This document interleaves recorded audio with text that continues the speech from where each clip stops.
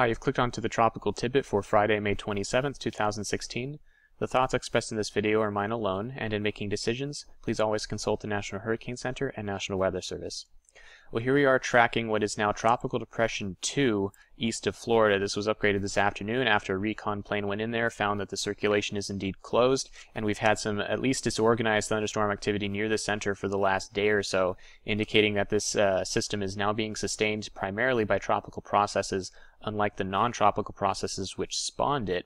And we do see that it remains somewhat disorganized and sheared out of the south. You see milky white clouds streaming from bottom to top of the screen here, indicating southerly shear. The center of circulation is only partially covered by thunderstorms, and so this remains somewhat disorganized and really hasn't strengthened much in the last 24 hours.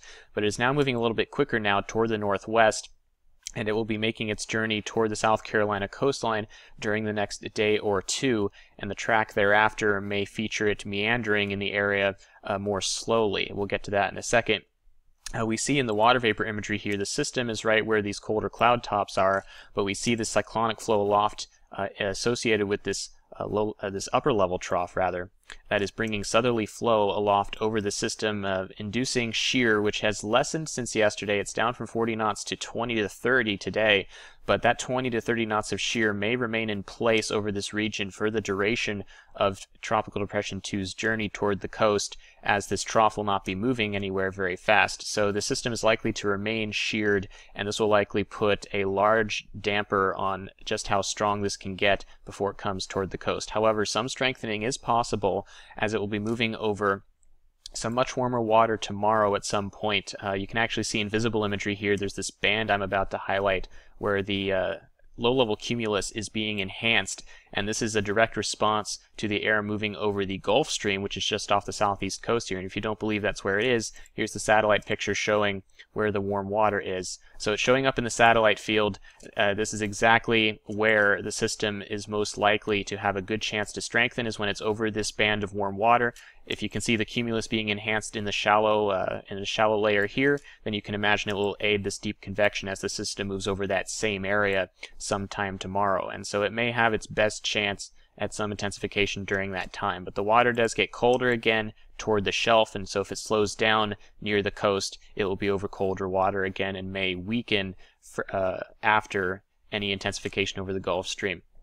However, again, wind shear is likely to limit the upper ceiling that this storm can reach, and right now it is only expected to be a moderate strength tropical storm as it approaches the coast. This is the National Hurricane Center forecast, showing the depression moving northwest and then slowing down substantially as it nears the coast, and then perhaps drifting off toward the northeast as it weakens, likely due to being sheared and interaction with land. This is forecast to be about a 45-mile-per-hour tropical storm in terms of wind. The primary threats from this storm are likely to be heavy rain due to slow movement and rip currents along the coast, more so than the wind right now. It will probably be slowing down. One of the reasons for that is as this long wave trough over the Great Plains begins to lift out toward the northeast, it will be building high pressure behind it to the west in the low levels, and so this is likely to trap to some extent the low level circulation near or just off the coast of South Carolina or North Carolina, and it may drift around for a while between two ridges, one to its east, one to its west. It may be kind of stuck in between here before gradually moving out toward the north and east, and depending on the extent to which it is sheared, that will determine how much it moves. If it is strong approaching the coast, it will move inland very quickly. If it is weaker and sheared as it comes toward the coast, it may decouple and meander around in the low levels for a couple of days in this area, and so it may bring some extra rain to some spots, but if it does slow down that much, it will be weak by necessity. So again, this is the NHC forecast showing the storm moving off toward the South Carolina coast and then slowing down, bringing heavy rain and rip currents as the primary concern. Some strengthening is possible, but right now this is not forecast to be the biggest wind threat, more so heavy rainfall and rip currents along the coast, and in general, kind of lousy weather for the Memorial Day weekend. Keep tuned to the National Hurricane Center and your local National Weather Service offices for the latest information. That's it for today. Thanks for watching.